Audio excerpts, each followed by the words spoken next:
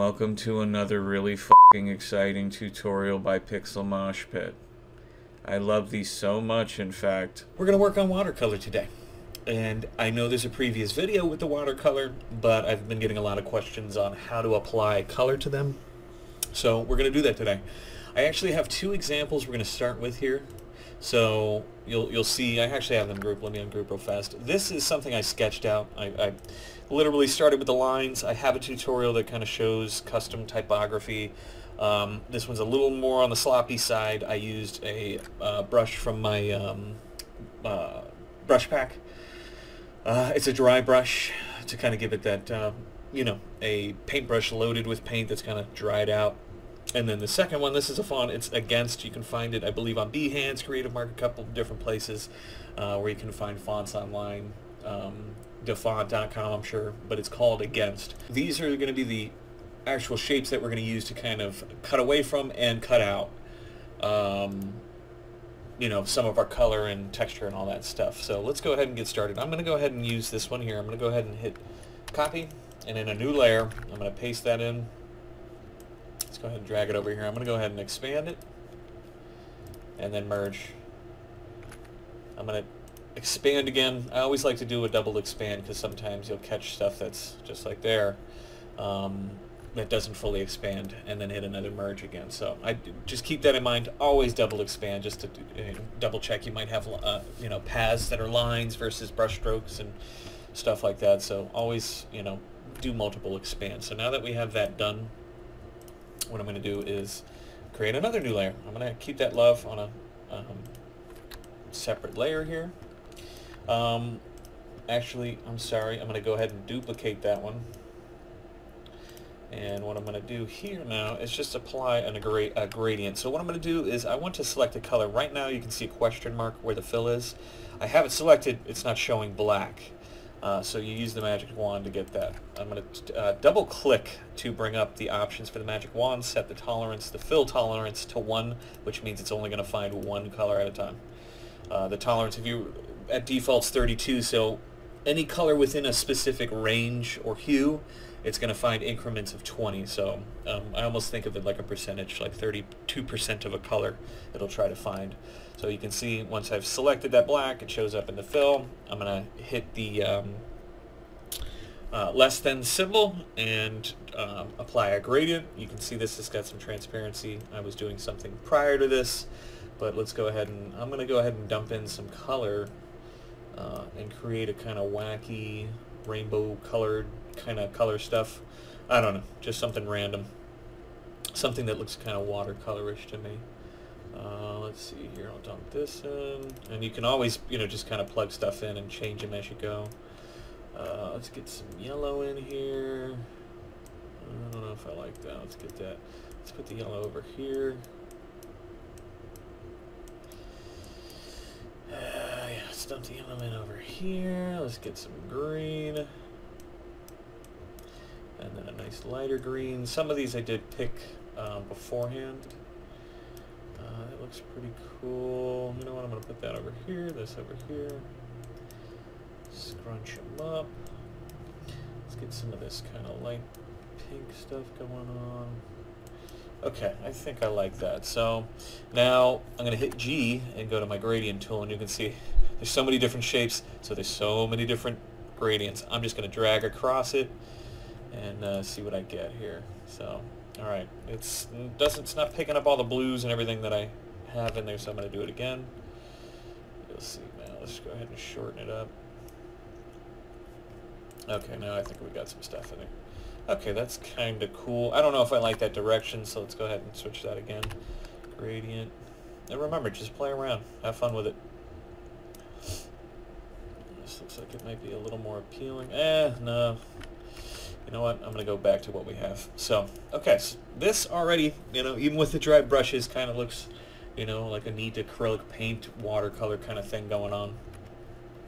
But we want to add some more of that to this. So let's go ahead, and what I'm going to do here is I'm going to go and apply, make a mask to this. And then what I'm going to do is I have a Wacom tablet, so it's going to help me here, but you can do this with a mouse just as easy. So up here I have my symbol sprayer tool out with all its sub-tools because I use it a lot, and I just like to have them there so I can just kind of click them and go. So now let me, I actually deselected my object. So with the object selected, head into the mask, and with the mask selected, let's get our symbol sprayer, and in symbols you're going to see, and this is the watercolor pack, this is the updated one. There's a lot more, you know, watercolor brushes, and I will be updating these over time, you know, for free for the people that have already purchased. But so anyways, let's go ahead and grab one of the watercolors here. So I'm going to go ahead and paint in, and you'll see automatically we're going to start to see stuff. I'm going to click over to the transparency panel, and you'll see this is the actual artwork itself, and then this is the mask, the opacity mask being applied to it. And you can see that we're painting in some of the stuff. These symbols are set to different blend modes, which you can edit. You just make sure you're not inside an opacity mask, then double click the symbol. You can go in and edit it to your heart's content, tweak things all you want. So anyways, I don't remember what the blend mode is on this one, but let's go ahead, and I'm going to go ahead and shrink this stuff down. So I'm still within the symbol sprayer tool, and I'm using the symbol sizer tool, subtool, I mean. So I'm basically just clicking at the origin point for the symbol, holding down Alt, and then pressing. And you're seeing that I'm shrinking them up, and then I can use my I think it's scruncher or shifter tool. Okay, so the shifter tool, I can kind of move this around, and you can see, you know, I'm leaving gaps and stuff like that. And that's pretty cool for this. This is like the first layer that I'm going to apply. So I'm going to, you know, deselect, click my symbol sprayer tool again, head into my symbols, find another one that I find appealing. Let's go with this one, number 11. Okay, head back. Our opacity mask is in there, and we're on it. So I'm going to brush this in. Okay, and these are really solids, and I'm not seeing too much difference with that. So what I'm going to do is use my symbol stainer tool, and we can kind of play around with this and see what we get. So I'm going to use a solid black, and kind of like that. So I'm just basically, it's incrementally dropping black, and it gets darker and darker the more I click until you get to the darkest point. And then what I'm going to do is I'm going to use the rotator, and I can change. You can see that with these arrows I can change the direction of how it's moving and what direction it's facing. So okay, I like that. That's pretty good. And then keep in mind, we can always just grab the entire thing and move it around till it looks kind of nice to us. I like that. I like how it kind of cuts off that. Now also, you might think, oh, I've deselected. How do I grab the object behind? Head over to your layers panel. It'll keep each symbol group together, so you can just kind of click off to the right and move them around if you want to do it a little bit more. So that's pretty cool. I like over here what we're kind of, you know, it looks like the watercolor didn't get full coverage. So I like that. So that's pretty much, I mean, if you want, you know, to be done super quick, this is done. You know, you went in, you used the opacity mask tactic to kind of knock out and bring out some sections. In this case, we're bringing it out because we're painting white into a completely black opacity mask. So I'm going to add an extra little bit to this. So what I'm going to do is I'm going to go ahead and duplicate this layer. I'm going to go ahead and, in the duplicated layer, release the mask, click the mask, delete. It'll give me the original artwork, which is exactly what I want. Now what I'm going to do here is I'm going to apply or use my magic wand to select a color. Now I can see it active in my fill. Apply black to it. Now what I'm going to do out here is add an effect, stylize. I'm going to do an inner glow. Let's take a look, and you'll see you can't see it all that great with the selection being made, but I'm going to hit OK. And this is just the default setting Illustrator has for the inner glow. So I'm going to choke that back a little bit. I think it's glowing a little too much. So if I head over to my appearance panel, I use my magic wand to select again. You'll see that I have the inner glow. I can click it again. Let's knock the blur down to 0.4. Hit preview, see what we get. Should choke it. I like that. We'll go with that. Now what we're going to do basically is change the blending mode. So I'm going to change the blending mode to screen, which means it's only going to allow anything that's white to be visible. All the black's going to be gone. So with that in mind, let's go ahead and hit screen. I'm going to go to shortcut Control X to cut that out. I'm going to head back to the original one we were working with, click into the opacity mask, and then paste in place. You can go to Edit, Paste in Place, or do the shortcut Shift Control V. We'll paste in place. Give it a second, and you'll see that now the edges, which were white, are now kind of a little more visible, which watercolor tends to have. You know what, I'm actually going to duplicate it again. We'll just paste in place again, and it's actually you should see it get a little stronger around the edges. Yeah, it did. So I like that, and that's kind of what happens with watercolor, is that as the water there's tension towards the edge of the water, the pigment from the actual paint will pool towards the edges. So that's kind of what's kind of going on here, but we have that nice kind of texture. Now this is pretty much done. This I'm super happy with. I don't hate it at all. I can remove the any stray layers that I don't need, and you can slap this on like a canvas texture background. Let's go ahead and do that. If we're creating a little mock-up for a client or something like that.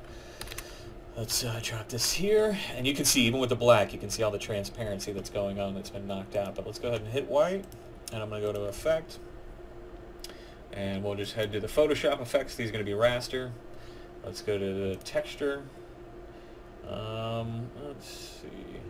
Let's do texturizer, and you can see that we have burlap. Let's go with canvas. Scaling. We'll go about 64%. The relief is just the strength of the pores. I don't want too much. That's okay right there. Hit OK, and it will take a moment, and you can see that it's applied it to the white shape we've created. Now you can see that with this artwork here, it basically knocks out the texture. The way you would texturize this is probably just hit a multiply, and you should be able to see the texture now through the artwork. Because what multiply does, it does the opposite of screen. Screen keeps all the white and makes all the black invisible, whereas multiply keeps all the black and the white becomes invisible. So all these pinks and all these different colored hues have a value to them. That value is going to have black, some sort of shading to it, some tone. So this is the first method. So let's go ahead and head into the second method. Okay, so I've created a new layer. This is going to be the second method. It's kind of going to be a repeat of what we were doing in the previous one. This time we're just using a font installed on our system. This one's Against. You can find it online. So what I'm going to do is obviously start with an expand, which you don't technically have to. I just kind of want to get it out of the way so you guys can see the edging. Okay, so now that that is expanded, I'm going to go ahead and create a new layer. I'm going to turn off that one for now. I'm going to grab a square. I'm going to turn it white, and then I'm going to grab the mesh tool, and I'm going to head to the center point and just start adding some mesh lines along the edges to give me some columns, and then let's add some rows. And then basically what I'm going to do is just kind of color them to my heart's content. I'm going to use these same kind of colors. Let's get this, maybe some here. Do these all like a light green as it fades into a dark green. Let's get some pink over here. And you can see this, even this mesh tool right here, it's already kind of looking like watercolor. So let's get this into some yellow, like that.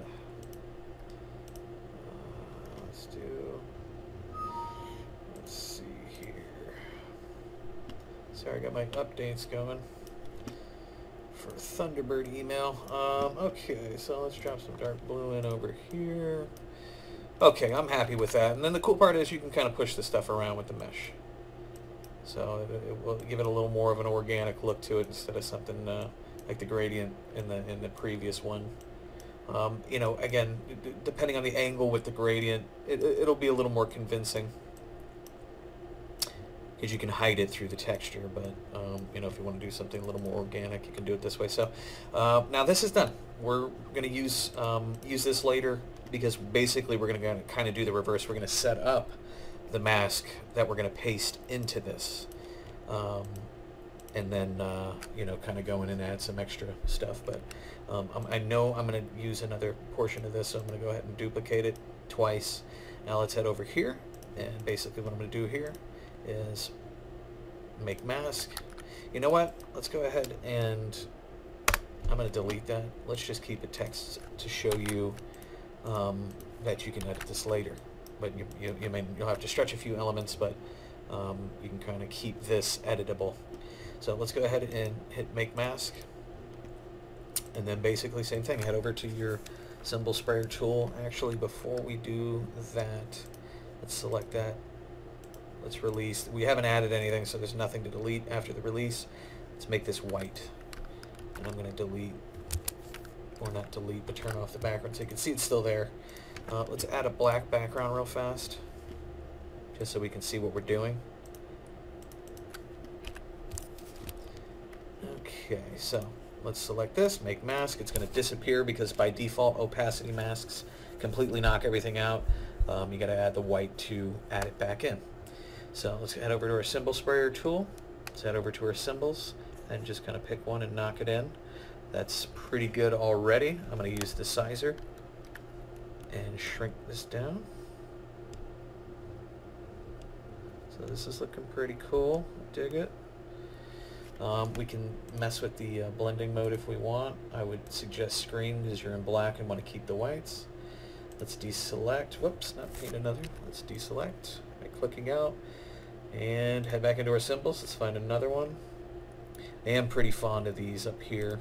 They're a little stronger in texture. So you have some strong ones and some soft ones. Let's get our symbol sprayer. Let's kind of knock these in here. There's only two. Let's go ahead and size them down. I'm holding Alt. Let's make that a little bigger.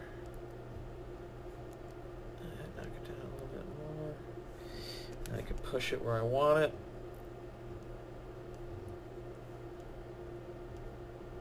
And I like those nice crackles there. Let's mess with the blending mode. Back to screen. Okay, let's paint it a little bit with our stainer. Down here I have, you know, the complete values, so from black all the way to white. So let's try a gray, see what we get here. Let's go a little darker. See what we get. Okay, that's pretty cool. Let's try a little darker one here. Maybe here too. Yeah, I like that. So, okay. Now, let's head back. I'm going to deselect. You can Control-Shift-A will deselect as well. Let's head down to some of the salt. And salt is used in watercolor to, it'll basically reject the pigment and the water around it, so it'll push pigment around. So let's go ahead and sprinkle some of that in. I'm going to size it down. Set the blending mode to multiply. Let's see here. Deselect again. Back to our symbol. I'm going to get some of this smaller stuff here. Spray. Let's go another little bit bigger here. Let's hit these to multiply. And we'll stain them full black. Okay, so there's some nice texture there. So I'm pretty much done with this, so I'm going to go ahead and exit out of the opacity mask, head to the transparency panel. If it's not there, just click where the object was. We're going to click back out.